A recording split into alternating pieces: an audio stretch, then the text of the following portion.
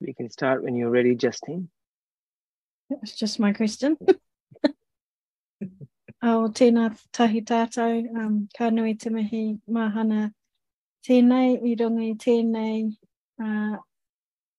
kaupapa o te rā, ara te kōrero tēnō whakahira no Karaitiana, he mihi nunui o tēnei tauhou, ara ko te wāhaka ko matariki tēnei, no reira I raro I tēnā mihi kia koutou.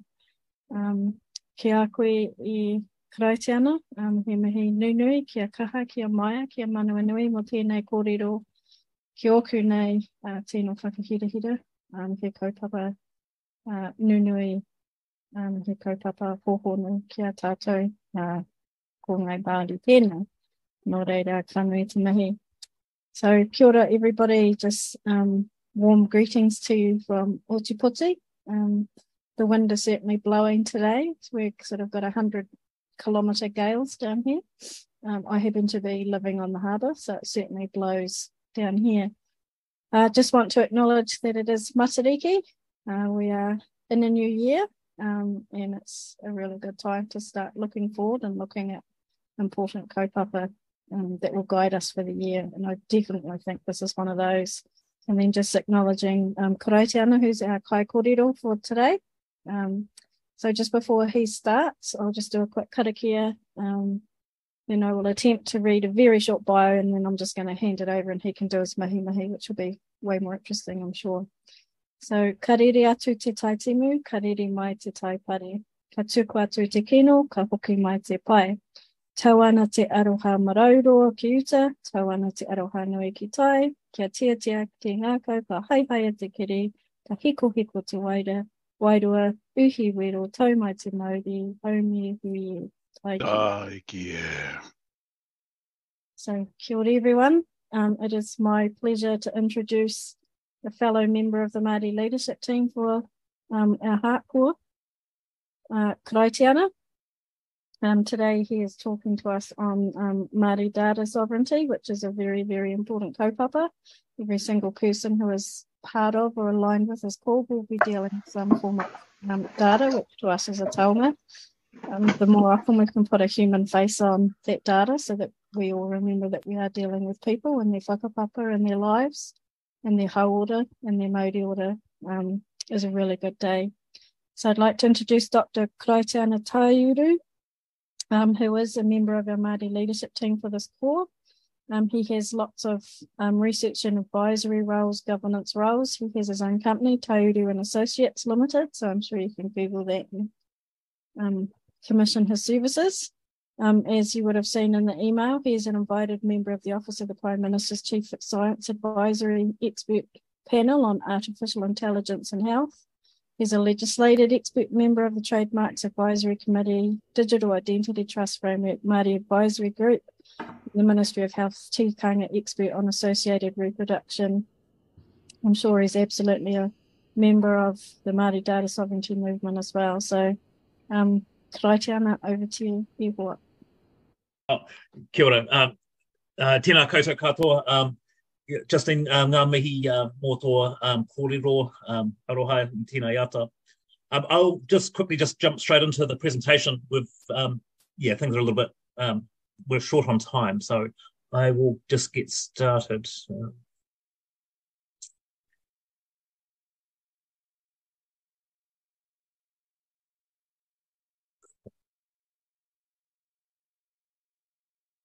So now I'm assuming everyone can see the presentation. Right. So I always like to start off Māori Data Sovereignty talks with this whakatauki, which was created by a kaumātua who I have a lot of respect for. So he created this whakatauki back in 1984, but to me it's still very applicable to Māori Data Sovereignty. And it talks about returning the authority to the tribes to the tribes, of the sub-tribes to the sub-tribes, and the families to the families, and the individuals to the individuals, as we did pre-colonisation. So this is quite important for me. and for Māori data sovereignty, because it recognises and reinforces the fact that Māori data sovereignty is not just about iwi, it's not just about hapū or whānau or just about individuals, it's about the collective. And we need to actually understand and be respectful that some data is iwi data, others is hapū data, Māori organisation data, and individual data. As most of you, I think as a lot of researchers will have probably more individual data. So just some background. So pre-colonisation, Māori, we had full guardianship of all natural resources on land, air, and in our oceans. Yet by 1860, through confiscation, we only held about 80% of our land. And then by 1939, about 9%. And today that sits at around 4% or perhaps just a little bit less. In the South Island, where I Whakaputanga and Justine and others, we lost 99% of our natural resources due to dishonesty and illegal purchases. So today, in terms of Māori data, the New Zealand government currently own and control more Māori data, more iwi data than all Māori collectively own and have access to. So this makes it's quite important for Māori data sovereignty to be considered and implemented. And quite simply, I mean, the Crown has been recognised to have breached their commitments to Te Tiriti in terms of our natural resources, and recently in terms of Māori data. I also just want to point out that there is no one Māori worldview. So please don't, if you hear a different perspective from what I'm talking about, please don't think we're at odds or I'm wrong or the other person's wrong. It's just that this is the Māori world, the Te Ao Māori, we have our own perspectives. And this is usually often from a colonial point of view, it's suspected that all Māori think the same, but we don't. We all, especially today, we have a myriad of different backgrounds and socioeconomic backgrounds. So just in case people don't know, so Māori society is made up from waka or canoes, which brought our ancestors to New Zealand from Asia and Pacific Islands. So currently we're made up of iwi or tribes, and then from the tribes are made up of hapū or sub-tribes. We have multiple marae or meeting houses, and we all have family groupings. It's also important to understand that there's over 110,000 Māori who do not know who their tribe is. So I refer to those people as taurahiri or urban Māori. Now, because they don't know who the iwi is, it does not mean that Māori data sovereignty is not applicable to them, because it is applicable to them, as I hope you'll see through here. And we also have the term mana whenua, so anyone who's brought up in, or anyone from a geographical location, we refer to those people as mana whenua. So to get started, I just want to make it clear, Justine said at the beginning that our data is a taonga. So for anyone who's not certain about what a taonga is, it's basically anything of significance, whether it's physical, spiritual, intangible, mātauranga, it's whakapapa, and it's all covered under Article 2 of Te Tiriti, where the Crown basically says that we can have rangatiratanga over our own taonga. So again, throughout this presentation, I will show and prove that Māori data is a taonga. So the Māori perspective, a Te Ao Māori perspective of data is very different from a Western/scientific perspective of what data is. So it's important that we understand that there are differences in opinions here. We have our traditional stories speak of data, how one of our deities, Tāne Mahuta, travelled up into the upper realms of the world, up in the skies, and brought back 3 baskets of knowledge. So for many iwi, not all iwi, but many iwi, this is our whakapapa to Māori data.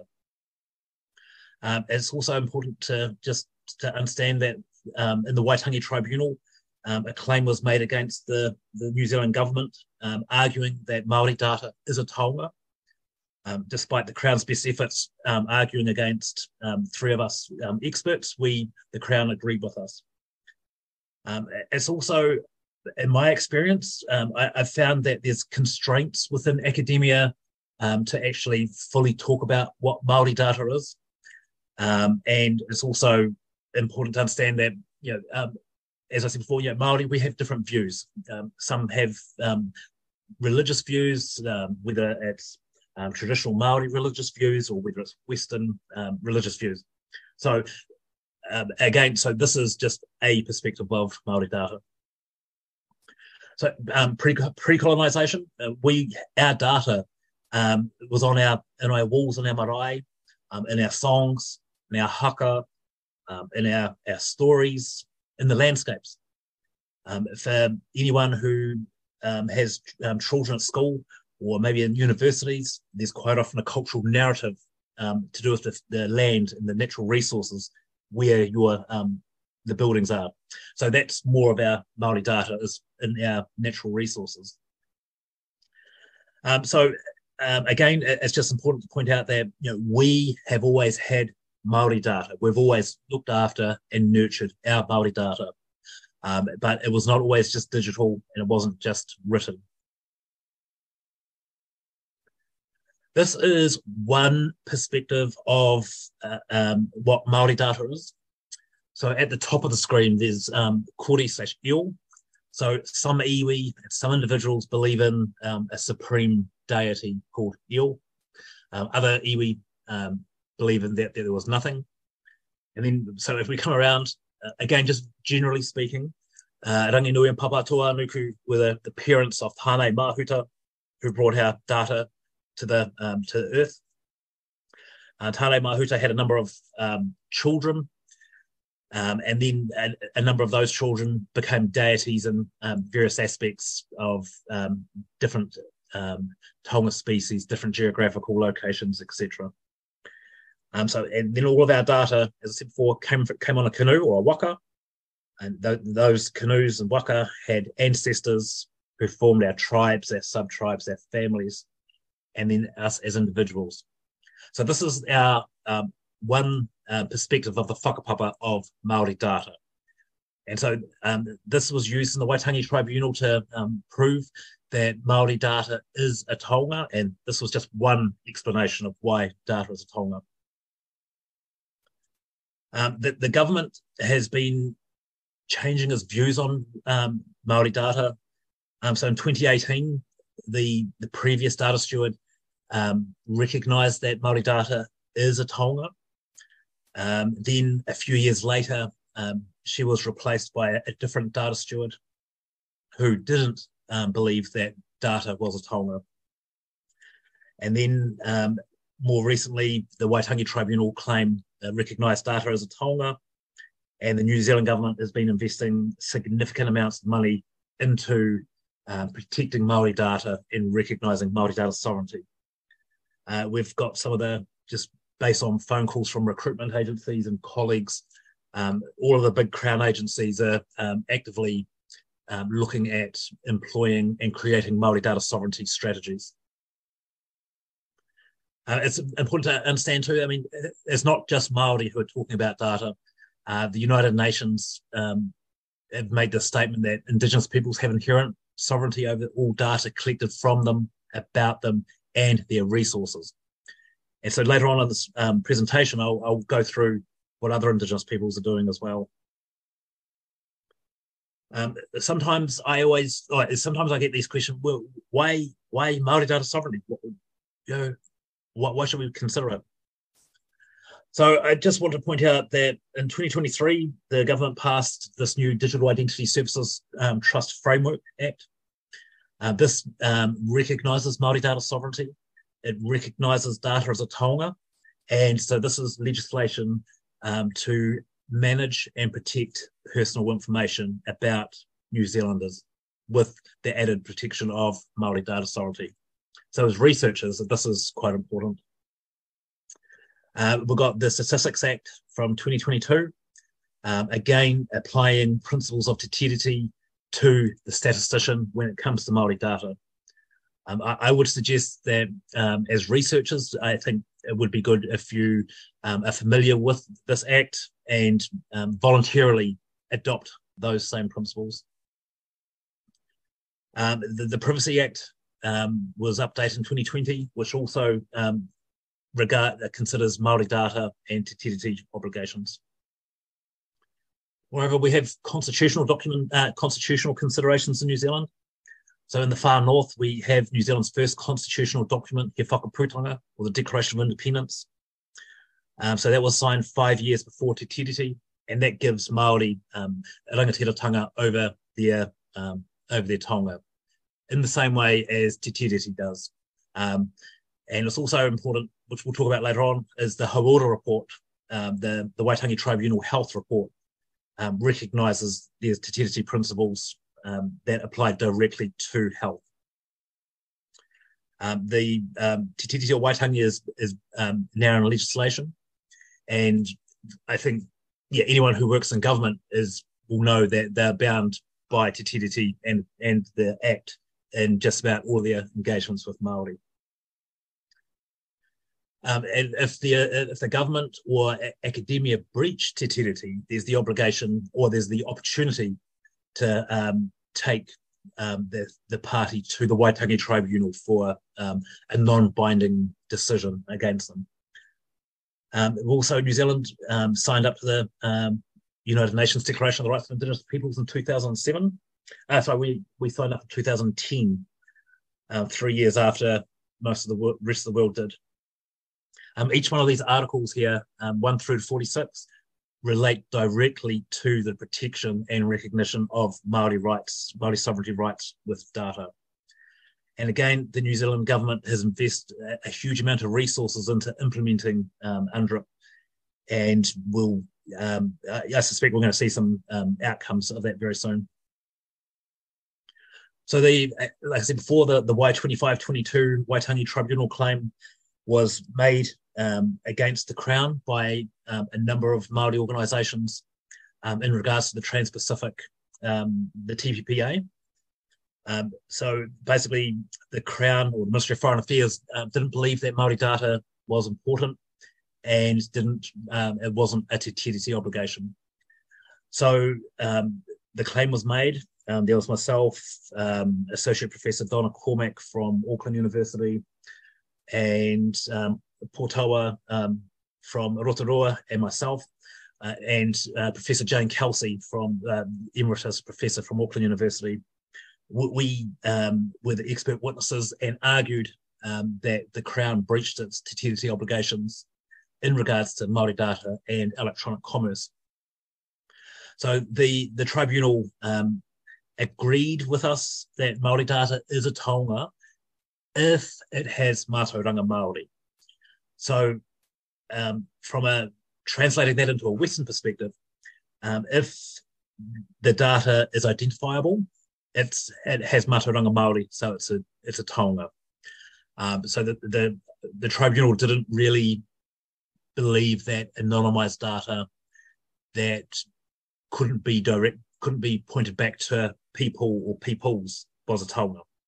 But it's still a major win. So this is the definition of Māori data that was used in the tribunal. And from a Western scientific perspective, you might say, well, this is information. This is, you probably say this is not strictly data. So my response is, that is what this on the screen now is a mātauranga Māori view of Māori data. And I also understand the Western scientific definition of data and information and knowledge. And I think we just have to appreciate and understand each other's knowledge systems. We have a major claim, the Y262 claim, which is still the New Zealand government still trying to ascertain how to meet the recommendations from that claim.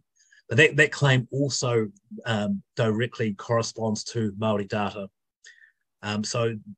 We have these consultations going around the country right now on how to recognise the Waitangi Tribunal decisions on this. And so again, I think as researchers and academics, it would be good to keep an eye on the Wai262 claim and see how this will apply to Māori data within your own research. Another consideration is in 2022, the Supreme Court in the Peter Ellis case ruled that tikanga Māori is New Zealand's first common law.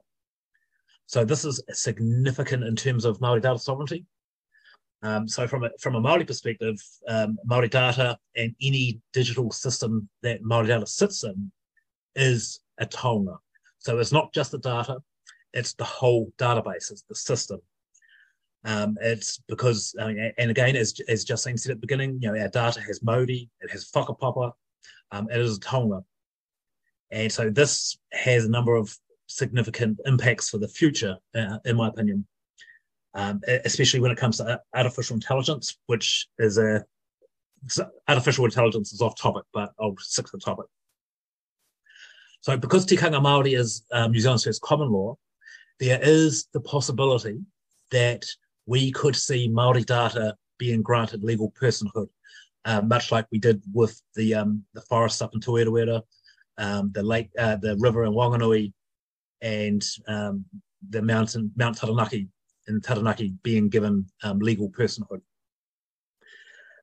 So using tikanga Māori and mātauranga Māori, personhood was applied to those geographic locations.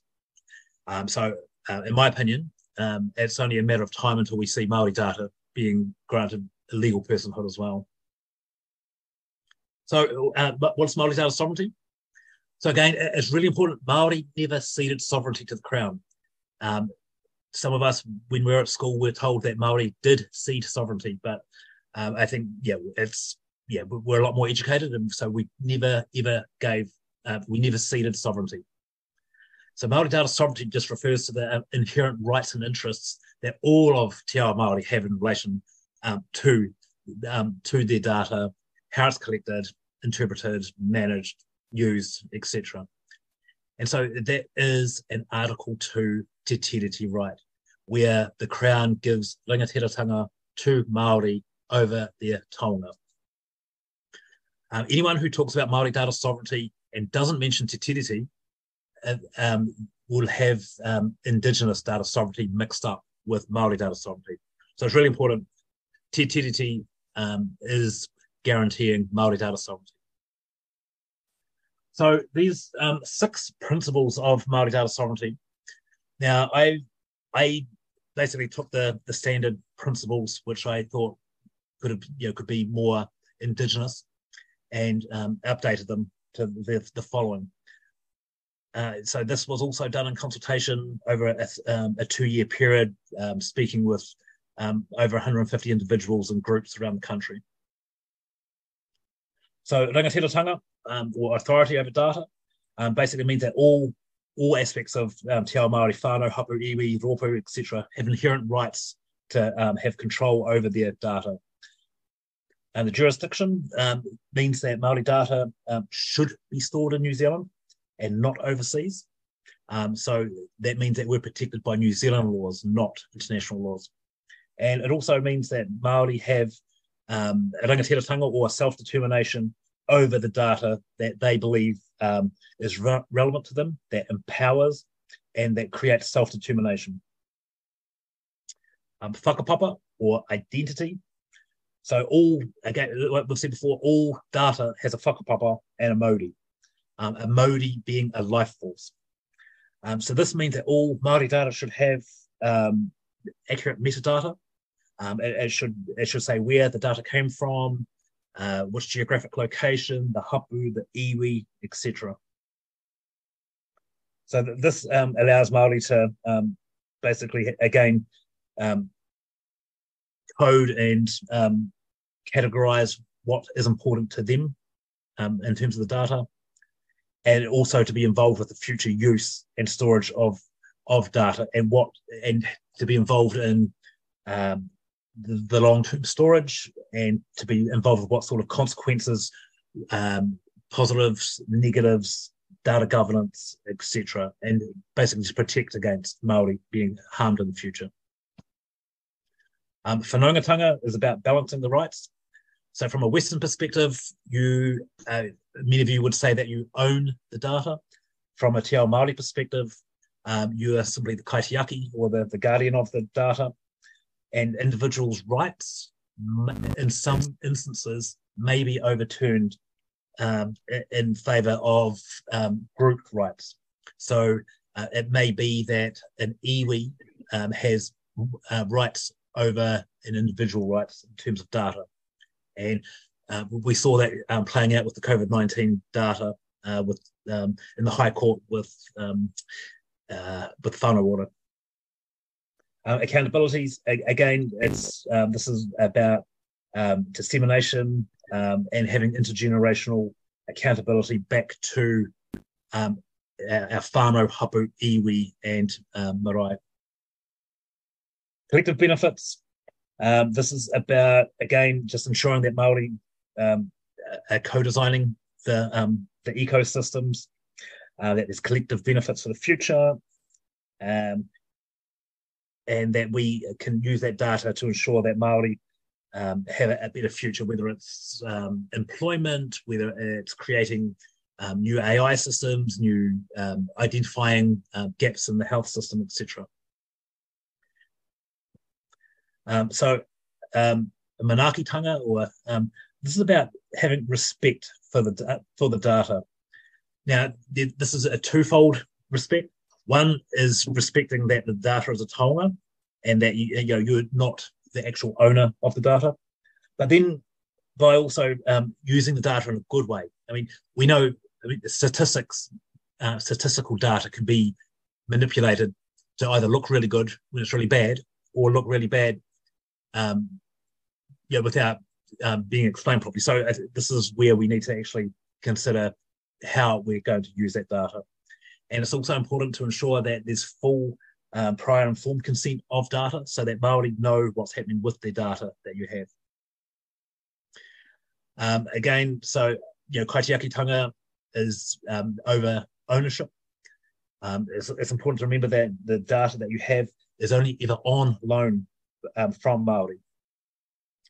It's important to consider kaitiakitanga with your ethics applications, and to understand that some Māori data should be have restrictions or made tapu. So that's to protect. So again, this is to say you might have hapū rights to data, and then you also need to have individual rights to data. But they're conversations you need to have with the people's data that you're working with. It's important to also remember that I'm talking about Māori data sovereignty. There's also iwi data sovereignty.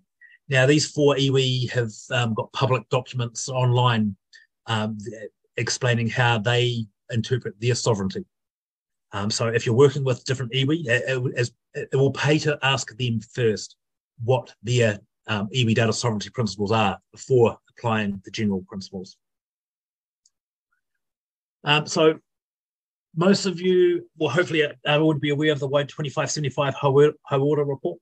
It's the Waitangi Tribunal claim against health inequities, which resulted in the overhaul of the health system. So there was 5 new Te Tiriti principles came from that report. The first one was tino rangatiratanga. So this is a new principle for health researchers. It's not a general data sovereignty principle. It's only for health. So as researchers, you need to recognise that Māori have tino rangatiratanga and mana motuhake in the design, delivery, and the monitoring of health. So in equity, again, there's international principles of data equity principles. So this is also a Te Tiriti principle that you should be bound by when using Māori data. Active protection, again, this is an obligation for you to recognise Māori data sovereignty principles and to ensure that Māori health outcomes are being met with that data. or you use that data to identify that there's gaps. Options in terms of data, just basically ensuring that your data is properly resourced for kaupapa Māori reasons.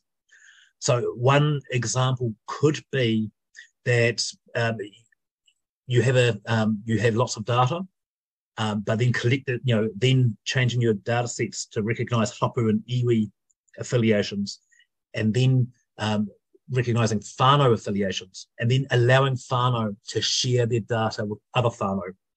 It's not a normal Western practice, but from a kaupapa Māori perspective, this could help in terms of a number of diseases and other health issues. It's also important to be prepared to work in partnerships with other organisations. I know as health researchers, you have significant amounts of data, whether it's genetic data or other health data. And there could be a time when Whatuora and other organisations may come knocking on the door and say, look, we want to have better health systems, and we don't have this data. Can we partner up? And I think that's quite important to be able to co-design with Māori and those partners.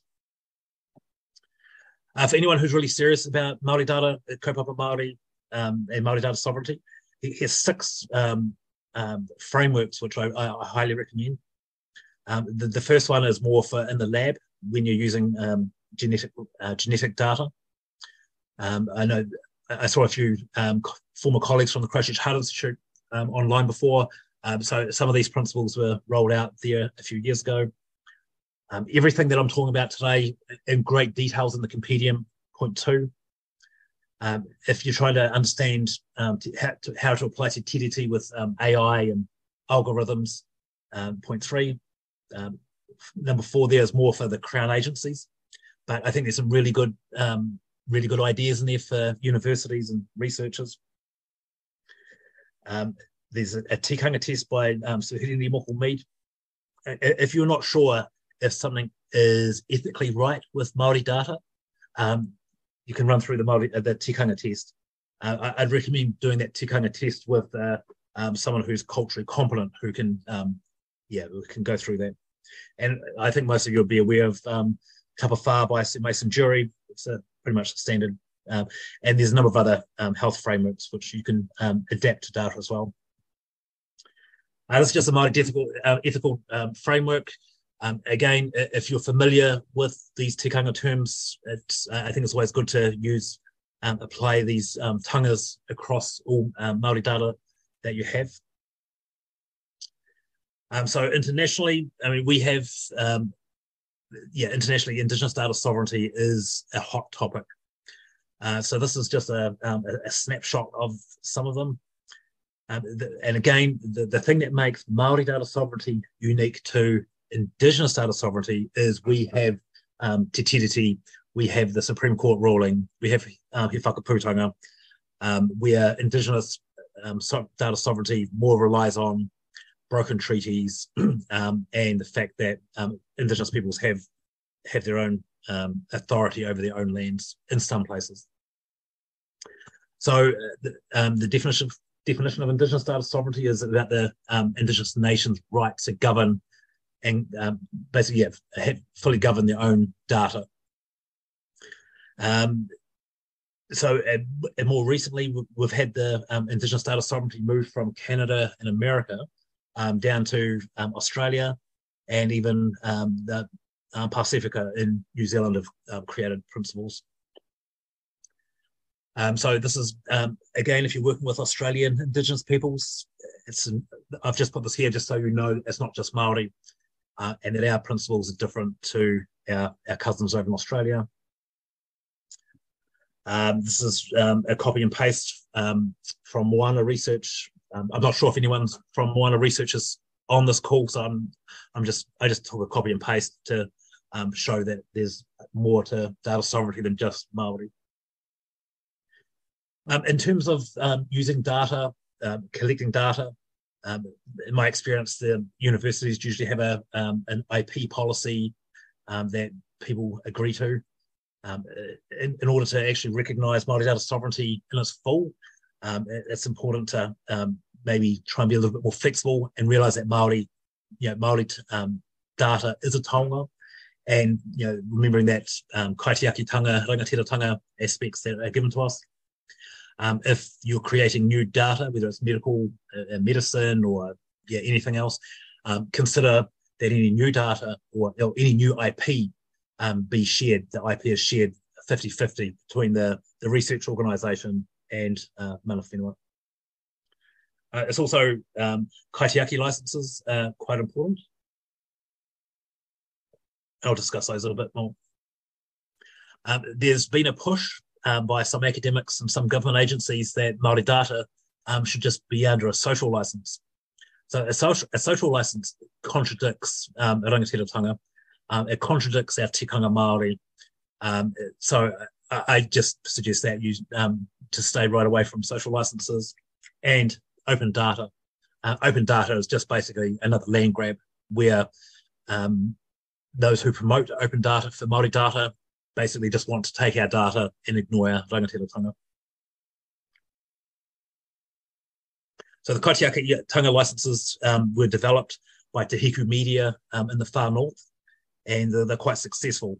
So I've just adapted their licenses to recognise the Māori individual, hapū, iwi, Māori in general, and organisations. So using Te Hiku Media's license details, this is basically their 4 key principles in the license. And again, I believe that academia and other researchers can adopt this into their current regimes, their current licensing and IP regimes. And by doing so, will truly reflect the principles of Te Tiriti. For any data administrators, there's these data sets here to help integrate into your databases. It's important to remember that many Māori identify to more than one iwi. So more often than not, I see data sets that only ask for 3 iwi at most. So if you can, you should have that open to as many iwi as people can. And again, recognising data sovereignty and marae sovereignty, including marae and hapū fields, is quite important.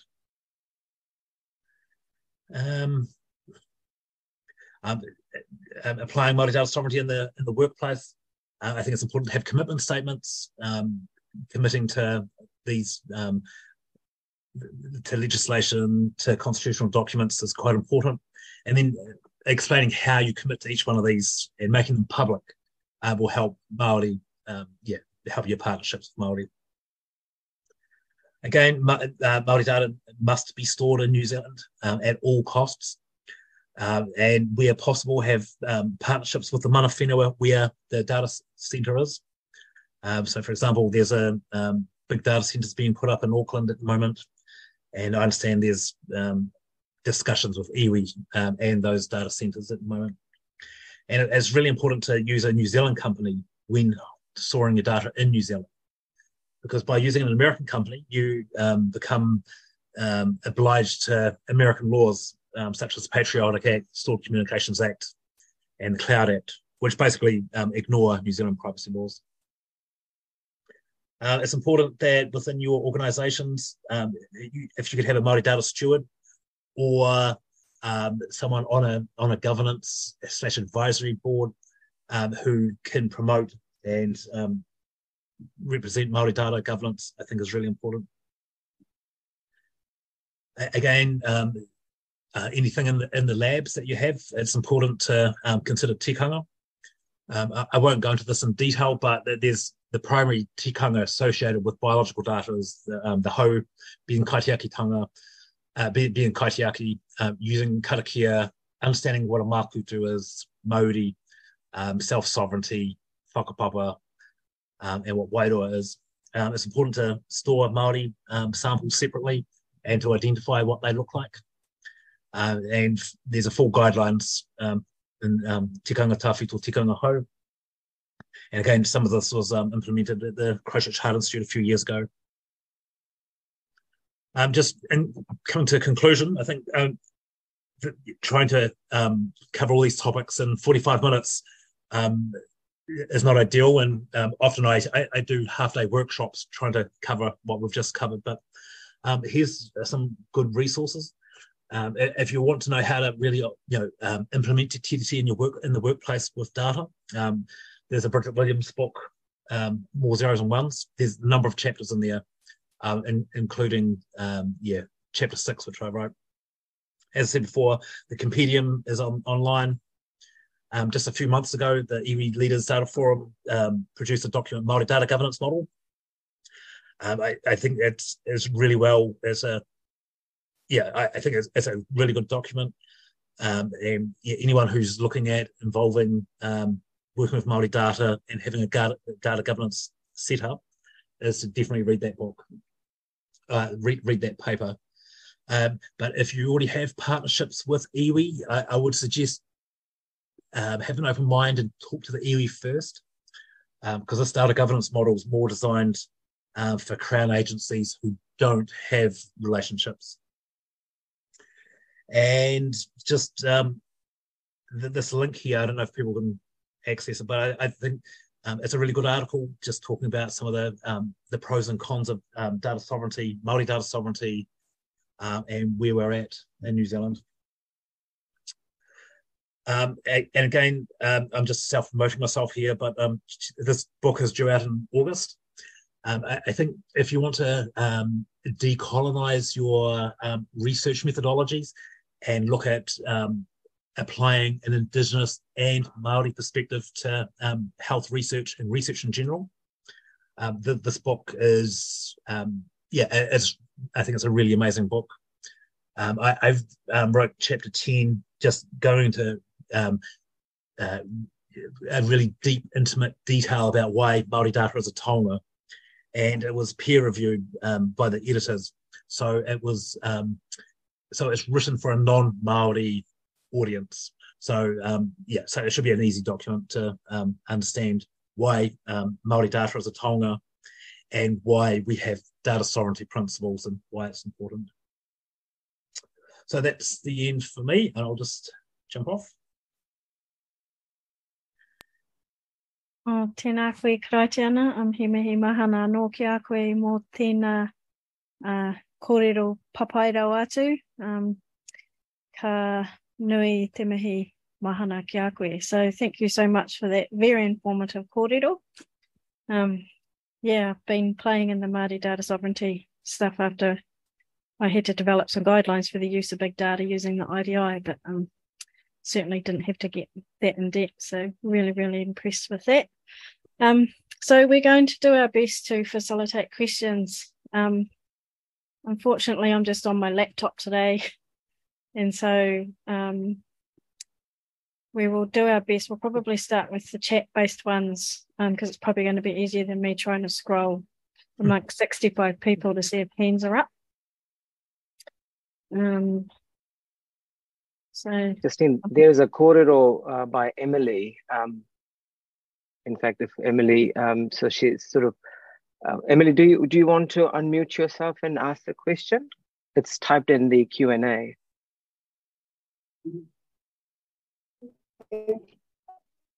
Kia ora koutou, it was just a question around the balance between security and local server data ownership. And I don't know a lot, but I know of at least 2 examples of local internet providers who have tried to be based in Aotearoa, but then hacks, and it's so complicated to keep data secure. And so I had thought the conversation was sort of this balance between the security that you get from huge organizations, say like Microsoft, that can constantly be holding back the hackers with a ton of resources versus having the data here in Aotearoa. So I was just wondering what your thoughts were around that, and if there are any plans for Aotearoa-based huge server, plantations. I don't quite know the term for them, but yeah, sure. So I'm not a security expert, and I'm not affiliated to any one company. So I'm just going to make that disclaimer. So we do have New Zealand cloud server providers. One who's in the media quite often is Catalyst Cloud Computing. So they, and I also know we've got a number of other local, there's cloud providers in Christchurch and all around. I also know that some of the big players, Microsoft, Amazon, and others, are in discussions or already building data centres in New Zealand, or they will build data centres in New Zealand. Some of those organisations are engaging with Māori about how to recognise and implement Māori data sovereignty. But I'm not privy to some of those conversations, but we're definitely here. But my understanding, again, not being a security expert, my understanding is it's not about the security. It's more about costs and the workforce and access. But again, that's just a layman's perspective on the security aspect. Thank you. Kia ora, Anuja, are there any more questions in the question and answer? Because I can't answer them, but I have found one here in the chat. Kia ora, Karaitiana, thanks for an awesome talk. Was interested in your comment that one day Māori data may have legal personhood. What would this look like beyond Māori data sovereignty principles? Sure. So it's, there's a, anyway, kia ora, Anna, it's good to see you. So I'm not 100% sure, but all I know is that the discussions are there, and especially with AI. If I just jump to AI, I mean, my opinion is once we have an AI with Māori data in it, then that AI could essentially become, if you use a tikanga test, so Hirini Mead's tikanga test, the AI could be a Māori.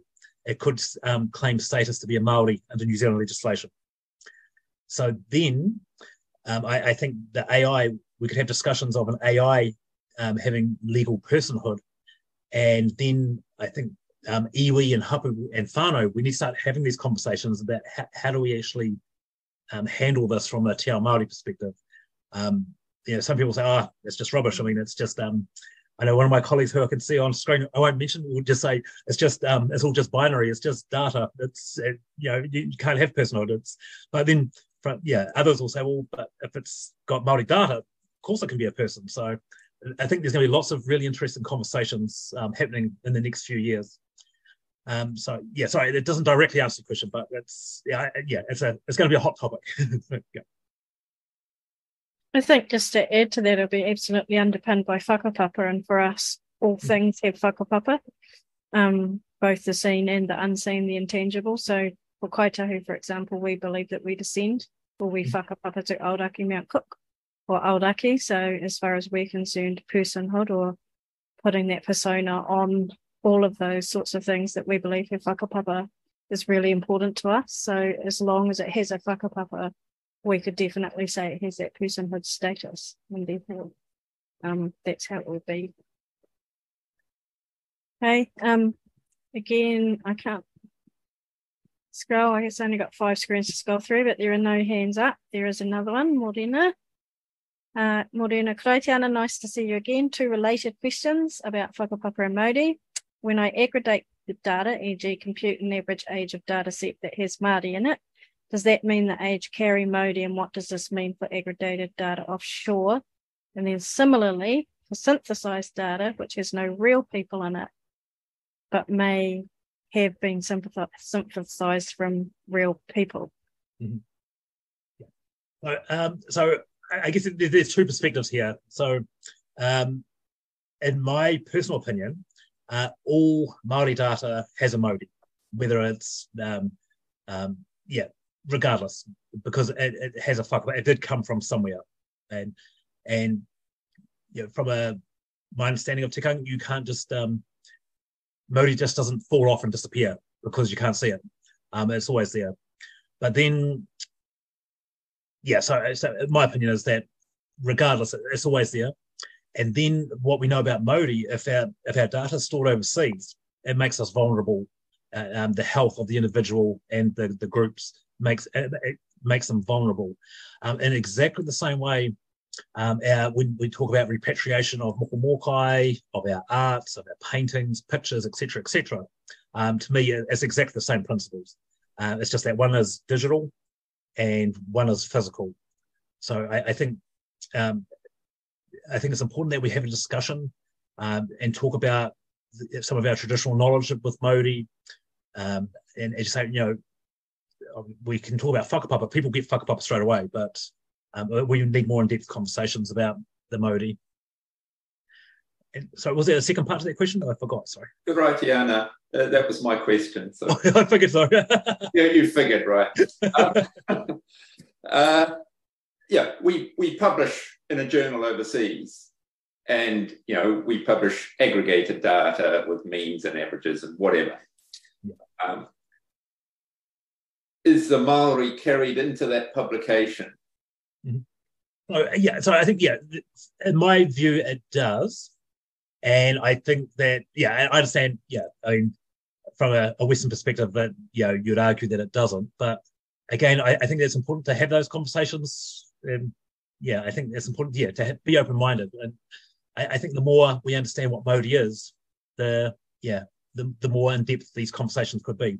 But again, like I say, I fully understand that it's just data. It's just zeros and ones to some people. And that's, I'm trying to understand too, and with synthesized data, mm-hmm. in which there are no real people, but the original data had real people. Yeah. And AI will do this. Mm-hmm. That data, could in theory be shared with anyone, because you'll never identify anyone from that perspective. But I'm interested in whether it carries Māori and how that might apply with respect to data sovereignty and storage and other things. Mm-hmm. Yeah. So again, I think there's the two perspectives. I think yes, and I strongly believe that Māori data sovereignty principles still apply, but I also understand people who don't agree with me. So again, I think those sort of discussions I think are important to keep on having, because this is new and Thank you. I think John, you've talked about the two related questions, the first one being whakapapa. So I think you've absolutely acknowledging the whakapapa of the data, that even though it's been synthesized, it still has come from real people. Yeah. And so when you look at his other tikanga that we've talked about, the idea of kaitiakitanga, I guess the onus is on you as the person who has synthesized and using and publishing that data and using it for the good, as a good kaitiaki or as a good guardian of that data, I guess, and acknowledging its whakapapa and its Māori, and that because it has of those two things, whether it's been synthesized or not, it's about not causing harm with it to the people that you got it from and to others, I guess, would be something I'd add to that. We have two more questions, if that's okay. And I'll probably call these the last two, and then we'll do karakia to finish. So Karen has asked, ethical debt is the postponement of addressing certain aspects of tech with ethical implications until after release of the tech for use. How do Māori data sovereignty law and principles address this tendency for retrospective addressing of ethical issues? Oh, no. That's a good question. I guess probably this is where co-design comes in, I think. If you work with the people whose data you have and the collectives, and address a way to basically heal the past, I guess, would be one suggestion. Because I think, I think the whole concept of Māori data sovereignty, it's still relatively new.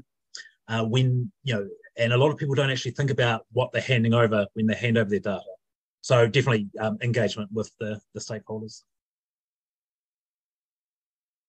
Powerful, thank you. And she said, heal the past, I like that, thanks. And Monty has a question about matters of Māori data being held in research and restricted access, which I assume he's going to ask. Okay. Yes. Kia ora, Karaitiana, tēnā koe. I was further to these discussions that we've just had at this particular point in time. I was just wondering about, in terms of data which has been collected for the purposes of research from iwi, hapū and whānau and individuals therein. And then subsequent to that, irrespective of whether it's been synthesized and anonymized, the outcome of that research, which is, we presume, would have be of benefit to the people who have been researched upon and their associates, that data, however, is published in journals behind a paywall, which is only accessible by those people who actually pay that subscription. So is this a worthy time to actually start considering those particular aspects, the ethics and the morals in terms of research supposedly being democratized to Māori and to the wider general public, but in actual fact being curated by a third party, i.e. a journal publisher? Yeah, that's a good question. And yeah, so I don't see, well, I understand why academics publish like that. I've seen it, I understand it. But yeah, it doesn't recognize the principle of collective benefit. And I think if that can change, that would be ideal. But I don't have answers how we could do that based on what I know. And also I just seen another question there regarding advice regarding Māori and Pacific data. Again, I would suggest talking to the recipients. I mean, because there is, the Pacifica data sovereignty principles and the Māori data sovereignty principles. And in my opinion, they complement each other. So I think speaking to your stakeholders should create a good balance. All right, ka pai. I'm sure we've got a million other questions, but these sessions are only an hour long. There's a quick message from Anuj in there, just to give some feedback on the presentation and the kaupapa today, and as part of the ACL series, to make sure that we're catering and facilitating kōrero that are helpful for everybody. Hopefully you can see the chat. There's a thank you in the Karaitiana. So nō reira, ka mutua mātou nei kōrero, pū kōrero mō tēnei rā, kia pai o koutou nei mutinga o te rā, hoki pai atu i te o koutou nei kāinga, a muria te mahi o tēnei rā. Nō reira, tēnā koutou. And I'm just going to do a quick karakia to finish us off, and then we can all pop out. So since it's really windy down here, I'm just going to do whakataka te hau ki te uru, whakataka te hau ki te tonga, kia mā kina kina ki uta, kia mā taratara ki tai, he hi ake ana te atakura, he tio, he huka, he hauhu, ti hei mauri ora. Ia mauri ora. Kia ora everyone.